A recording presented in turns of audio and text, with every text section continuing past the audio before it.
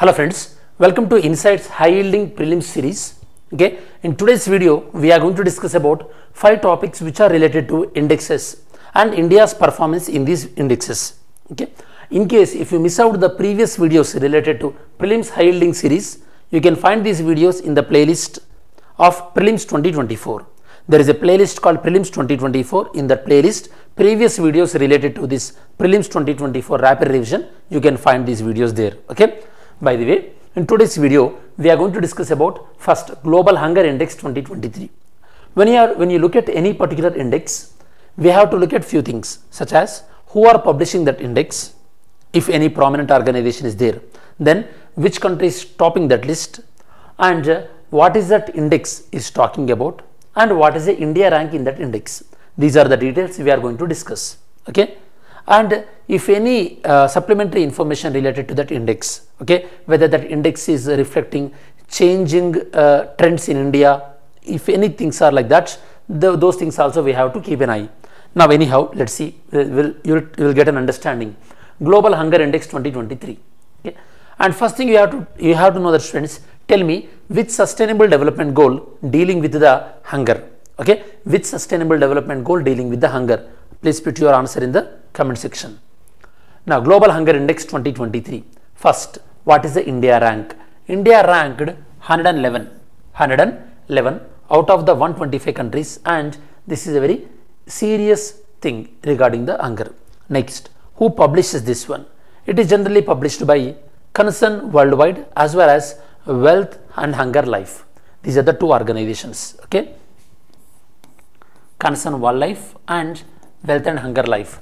This Concern Worldwide is an international humanitarian organization which dedicated their effort to tackling of poverty. Wealth and Hunger Life, it is a private organization in Germany, and it was established in 1962 as a German section of the Freedom from Hunger campaign. It is an extension of this particular campaign. So now this is the publishing organization. Now next we have to understand score. This Global Hunger Index score, it is calculated on 100-point scale. If a particular country is near to 0, that is the best score, whereas 100 is the worst score. That means 100 means towards 100 means the severity of hunger is very high in that particular country.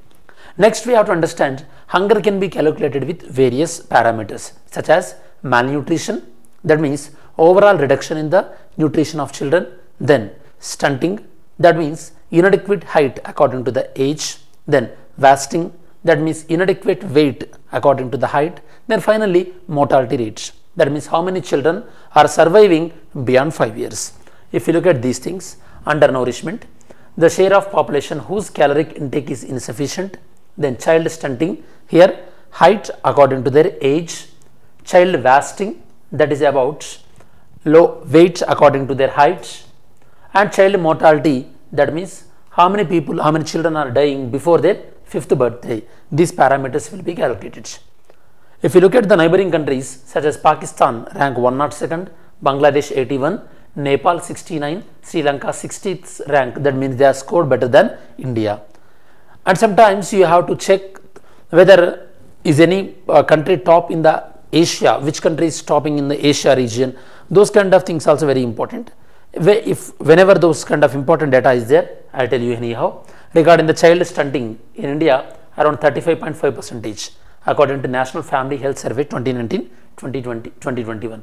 Then undernourishment in India around 16.6%, child wasting 18.7%, and under 5 mortality rate is around 3.1%. These are some of the percentages according to National Family and Health Survey.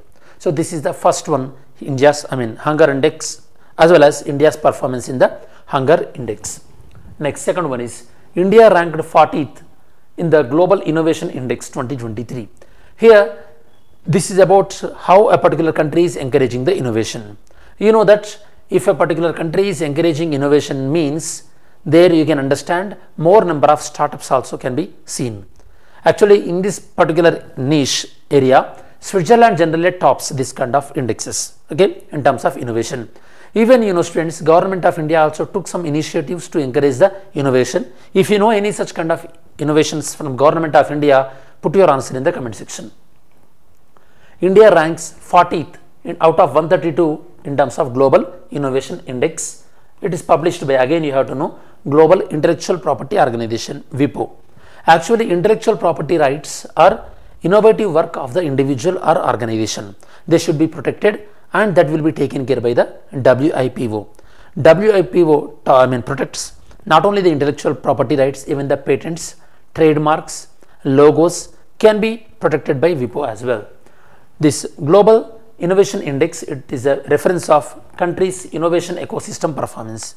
You know that in India, to encourage the innovation, states like Telangana, they created the T-Hub kind of measures as well.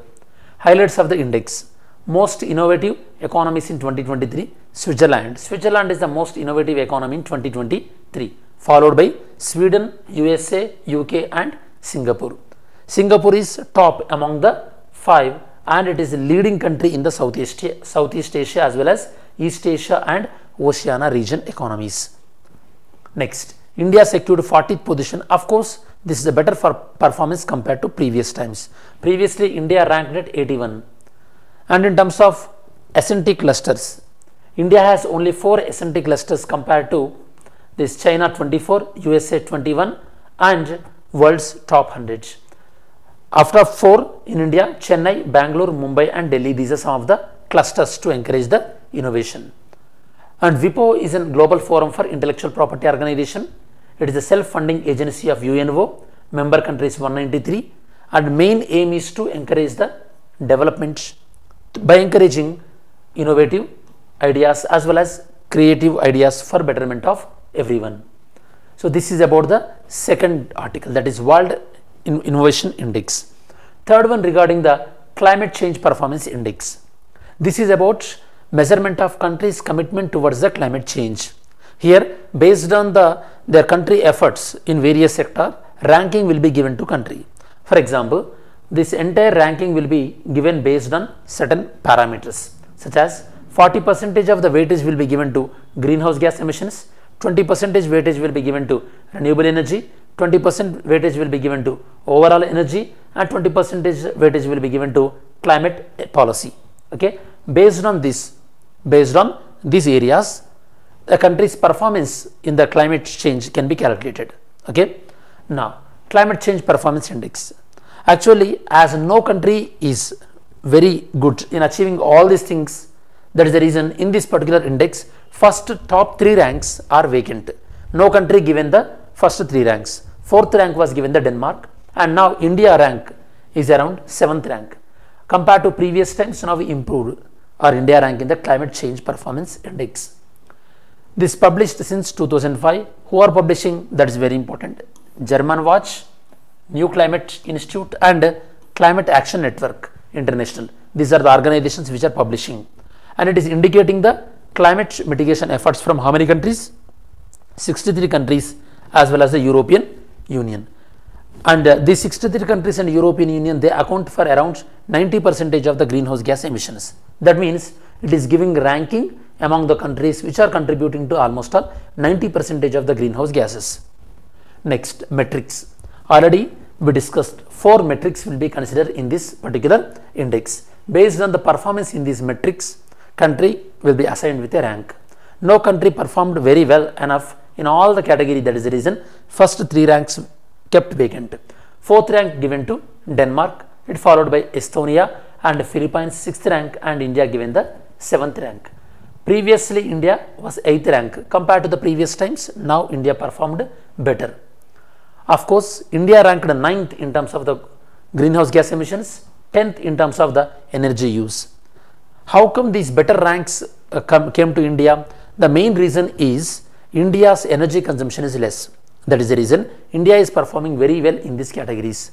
Now, if you look at the renewable energy, India rank is at 37th rank. This position is declined from 24th in 2023. That means in terms of renewable energy, we have to go long ahead. Okay, so long way ahead. So this is the India's Climate Change Performance Index and India rank. Next, World Happiness Index. Generally, you know that most of the times the Scandinavian countries, they are performing very well in terms of happiness. Actually, how you will calculate happiness? Happiness will be calculated based on various factors such as quality of life and the choice the freedom of choice to the individuals in terms of their economic opportunities, in terms of their career opportunities, health opportunities, and life expectancy. Based on these various parameters, a person's happiness will be measured. Even you know that Bhutan is a country which calculates country's progress based on the happiness achieved, that is a gross happiness index. Let's see. Recently, the 11th edition of the World Happiness Report released by UN Sustainable Development Solutions Network. Since 2012, this United Nations Sustainable Development Solution Network, they are publishing this report. The World Happiness Report is based on two ideas: happiness evaluation, that will be taken by survey, then identifying the key elements that determining the well-being. So which key elements will determine the well-being, such as life expectancy, freedom to make life choices across the countries. Okay, these parameters will be taken into consideration. Generally, this report ranks around 150 countries based on several factors such as GDP per capita, social support, healthy life expectancy, freedom to make life choices, generosity, and perception of corruption. Based on all these indicators, ranking will be given. Top performers. Like I said, most of the time these top performing countries are the Scandinavian nations. Finland country continues to be the happiest country around the world for the 6th consecutive year, while Nordic countries like Denmark, Iceland, Sweden, these are the top performing countries. And the worst performing countries, Taliban ruled Afghanistan, it ranked last with Lebanon, Zimbabwe, Sierra Leone, and Democratic Republic of Congo, they are in the bottom of the index. Okay, then India ranks. India rank in the World Happiness Report is improved from 136 in 2022 to 126 this year. Okay, so this overall India rank in the happiness index is improved, but it is placed well below the compared with our neighborhood countries. Last year it was 136, now it is 126. World Happiness Day, International Happiness Day. Every year 20th March it is observed as International Happiness Day, and the theme of the 2023 is be mindful, be grateful, and be kind. Bhutan is the country which calculates the country's economic growth in terms of the gross happiness index. Next, this is regarding the gender gap report. Gender gap report indicates about the equality in the gender. Okay, equality among the gender, what kind of opportunities are available to the gender, and gender discrimination, gender inequalities, all these will be taken into consideration, and this report will be published. India ranked at 127 out of 146 in terms of the gender parity, and it is an improvement of 8 places from the last year according to the recently published annual gender gap report 2023. And this global gender gap report, it released annually by World Economic Forum since 2006. Since 2006, World Economic Forum is releasing this kind of global gender gap reports, and India rank is 127. And this gender gap report, it measures gender parity on following areas: economic participation, education attainment, health and survival, and political empowerment. That means participation of women in political process. It may be in the local legislature bodies or the national legislature bodies. The index ranked India's neighbors: Pakistan 142, Bangladesh 59. Bangladesh is performing better compared to India. Iceland is the most gender equal country. Of course, majority of the Scandinavian countries they are very good in terms of happiness as well as the gender equality as well. Of course, when you achieve good things in kind of gender equality, obviously the happiness will be there in those countries. Okay. Next, according to this report, India attained, that means parity, that means at least an average in terms of the enrollment of women in education level, and India almost 64.3% of overall gender gap. However, it underlined that India reached 36.7 parity, that means only 36.7% of the women they reached to men in terms of the economic participation. Whereas regarding the enrollment in the higher education, around 64.73% of the women, they are on par with the men. In this way, for example, political empowerment, this is only about 25.3% for parity only. That means only 25% of the women, they are equal to the men. So by considering all these parameters, they give rankings. Okay. Next, learning objectives. We'll see today's video questions.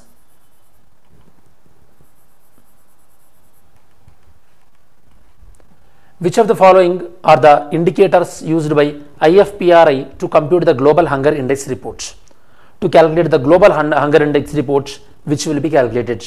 Which metrics? Which of the following gives Global Gender Gap Index ranking the countries of the world? So, which organization will give ranking? Next one. Global Financial Stability Report is prepared by? Who prepares this Global Financial Stability Report? So, these are the today's MCQ question.